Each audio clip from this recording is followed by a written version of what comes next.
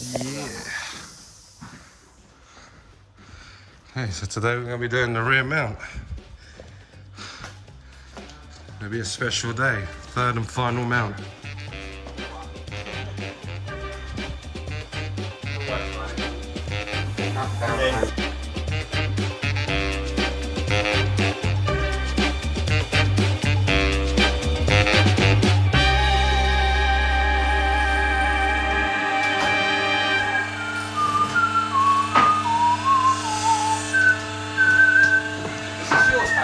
Yeah. One of our customers, they do all the big glass fibre panels and what have you. Okay. When they race these. You're thinking wheel arch wide? Yeah. I reckon so as well. Yeah. Get that GR Yaris lip. Okay. Hans doesn't really need inspiration. I think you're the one that needs inspiration, Doug. Yeah, we'll do that. It's finally in the air. There's that rear mount. These are the mounts. Mount you. We will mount you. Essentially, supposed to go there, but we're gonna cut a whistle now. Back up, I can't put this on at the moment. He's got sweat all over his face. Can't take off his lace. Swinging his dong all over the place. Kicking my velcros all over his face. Right, cool, we mounting? That's a steering bracket, isn't it? Yeah. Might need to bash this in a little bit. Cut off that corner. What do you reckon, Hans? What? You might need to cut a little bit more out of that just to give it some clearance. Yeah? Yeah. Right there. I mean, we didn't have a clue what we were doing at the time. We were just trial and error, isn't it? trial and error.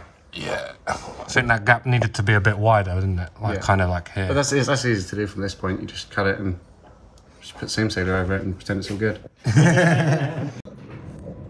So the problem we're having here is that Starlet's, oh my god, I can't get my hand around Starlet's mount or bracket that goes in the body goes too far towards the gearbox, and the side that has the gearbox mount side actually goes into the is a bit more to the side of it, like over here. We can't actually have to think of a way to get that rear mount to fit. And the problem is we can't mount it to anything over here because the drive shaft will be in the way. Maybe. I can't remember what you got these studs This bit here, like we can't mount it to something like here because the drive shaft will be running from there through there. So I was thinking you kind of need like a piece of metal that comes down and then towards this. I was thinking loads of hands up here. Yeah. I think if we use this bit of metal, we can utilise this mount because that fits perfect. Yeah, we'll do that. See, look, Hans, come around here. So that's there.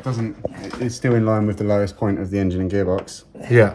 What I'm thinking is getting a bit of metal that we can put bolt here and here and make it go into here. Do you get me?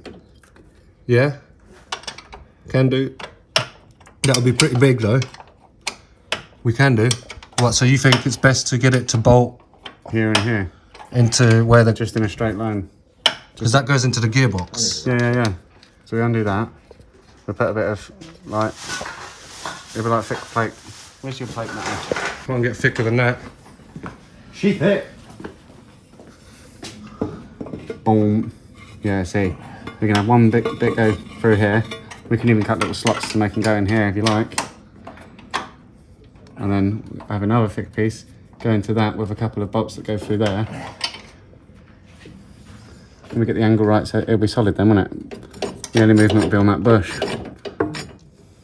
Yeah, do you think that's the best method? Or the easy, well, we don't say easiest. I'm looking around the back. And we can't use the original one because there's body, steering rack and all sorts of there's brake parts and fuel pipes. So I really don't think that's an option of doing anything here. Whereas the spaces here but like I say, it has to go either above or below the drive shaft. Yeah. And I think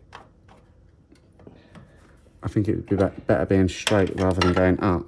I think it should be stronger, wouldn't it? Yeah.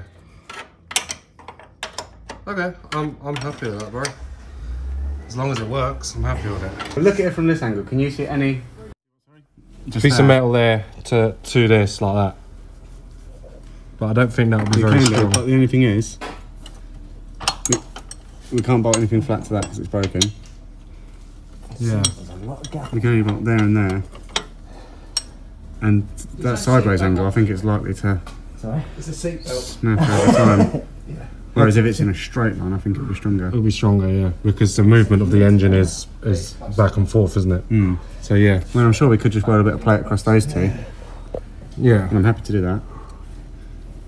But I don't think it'd be very strong. You don't want to snap this next piece off because feel that behind there is it's quite thin, and you got to bear in mind, like if you get like your fingers behind it like that, Yeah. it's hollowed out, and you got to bear in mind. Oh yeah. But that's where the mount was for the original. It's spread across 3 bolts.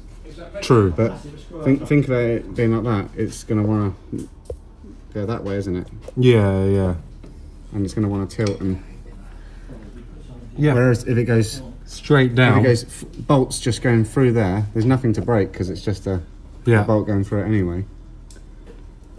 Okay, yeah, we can do that. But if we ever undo the gearbox, we'll have to undo this rear mount. It's the same with any gearbox. Okay, well if that's the case, let's do it.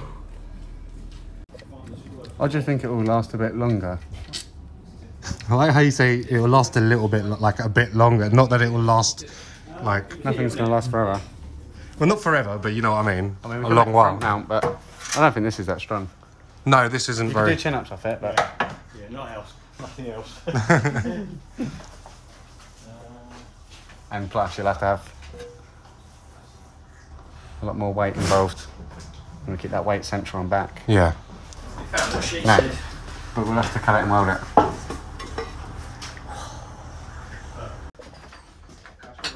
That's a grinding disc. You got cutting discs, haven't you? Yeah, I've got all sorts. Your angle, mister. That's a metal cutting disc. It's grinding. No. I just read what was on it. I just read what... Cutting disc. I just read what's on it and I bought It it. is, but it's not.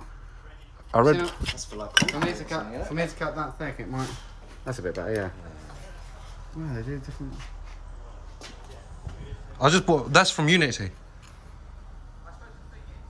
Yeah, I didn't realise they did so many different types. I thought all cutting discs were thin, grinding discs were thick. I don't know, bro. Wait, mate.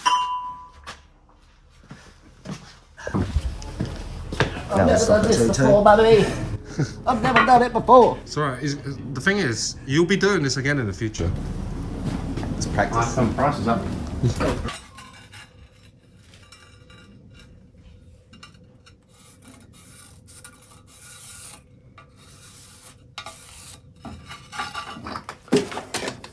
Right, let's locate some PPE around here. Well, knowing that you and Mike are Mr. Safety.